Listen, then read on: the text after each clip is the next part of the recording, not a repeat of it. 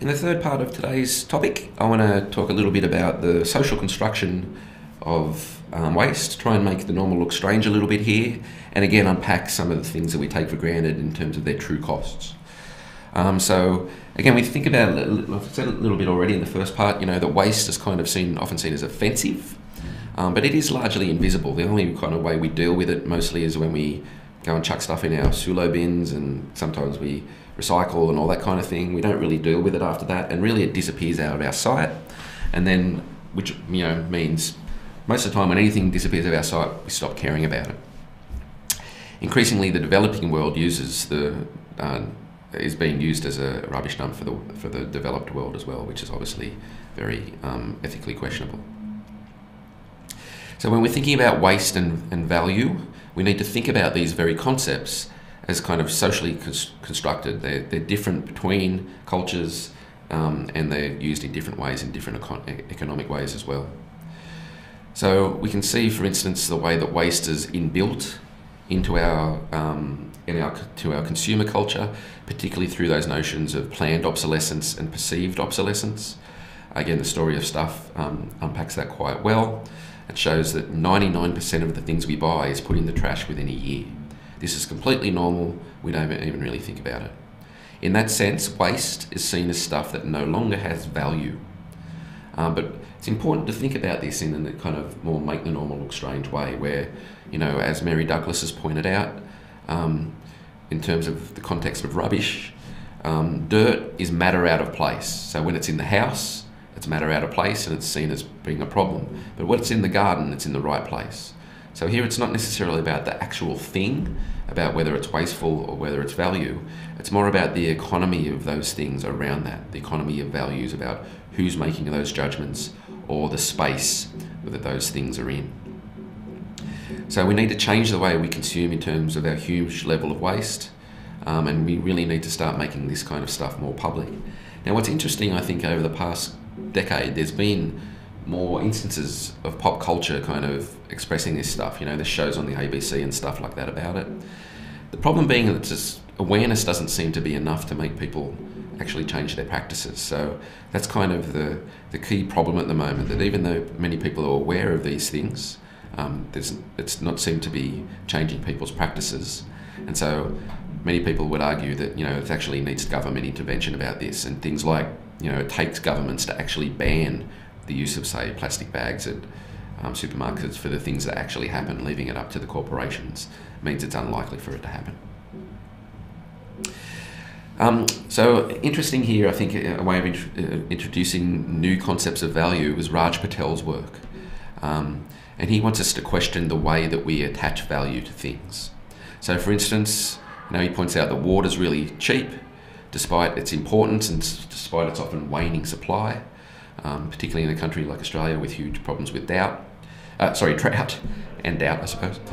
Yet things like diamonds are really expensive, despite the fact they have virtually no use value. So there he's pointing very quickly to the notion of use value doesn't really equate to how much things cost, and that's problematic. But he kind of takes these examples further. So many of us in 2010 will have watched the World Cup on SBS for free when it was on in South Africa. So we're watching that for free. We're sitting there enjoying it in our own homes. It's not costing us anything other than the TV that you bought and the electricity that's running the TV. But what that freeness kind of omits is the estimated 2 billion South Africa spent on hosting it. And also not just about building stadiums and stuff like that, the way that people were removed from their homes, slum clearance and all that kind of stuff. And they were often moved into areas with no jobs, no schools and no health facilities. So these social costs, the upheaval of thousands of people, isn't born into the free thing that we're watching on television. And you can see this also too if you think about it further, that when you sit there, you're watching it, you're bombarded with all these ads that no one really wants to watch. So our social costs of these things, the social costs of watching lots of ads about McDonald's and Coke that seem to correlate to increases in obesity and things like that, are not included in the price. So the system that we live by depends on the real cost of things, the social costs being hidden, being externalised. So, an example of this you may have come across, particularly in first year sociology, is kind of the Marxist analysis of domestic duties. In 1995, it was estimated that if we actually paid or were paid for cleaning our houses and looking after children and all that kind of stuff, it'd be worth about $15 trillion.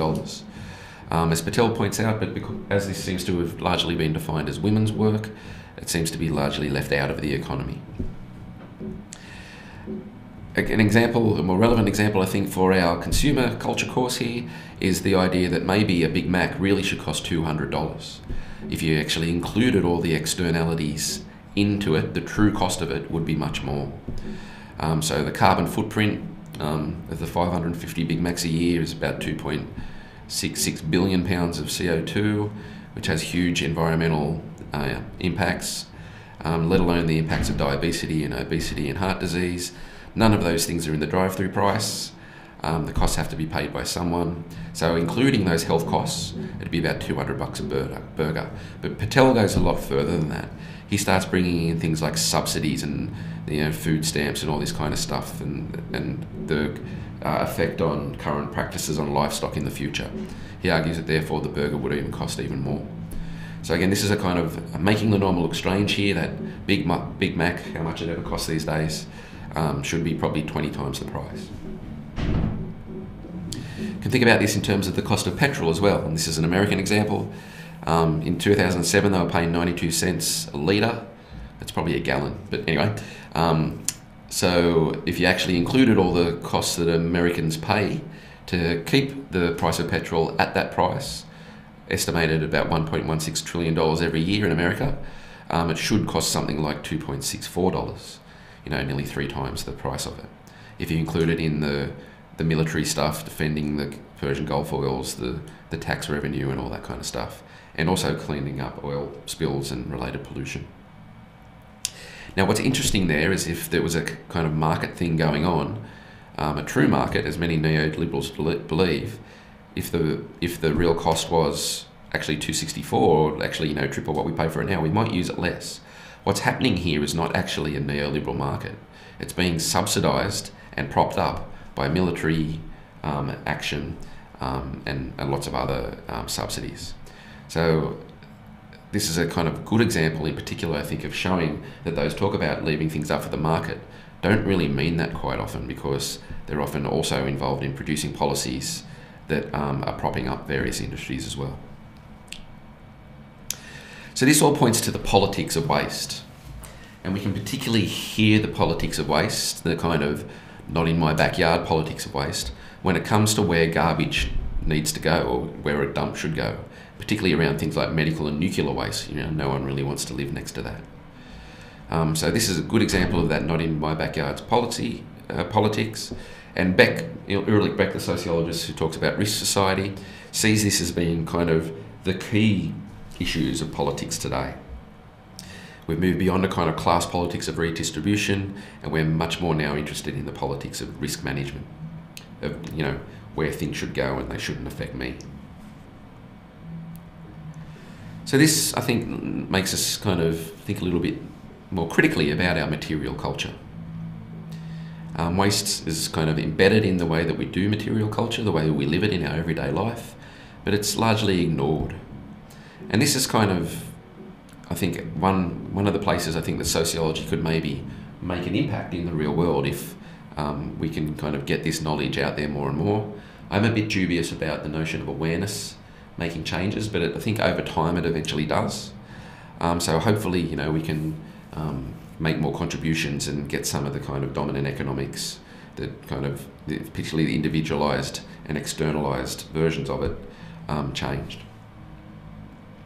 So this is a good way of thinking about that in terms of the choices, for instance. Now, this is about climate change, and a lot of the ways that there's ideological arguments around this stuff. It's kind of almost a little kind of thinking tool there. Like, if we continue business as usual, if the scientists are right and we don't do anything, it could be the end of civilization. If they are right, if they're not right, well, we'll just kind of, continue polluting anyway, and the system will continue as is, and it's kind of horribly unethical. If we do make changes related to all the scientific knowledge that we have, we'll kind of hopefully make it better for future generations.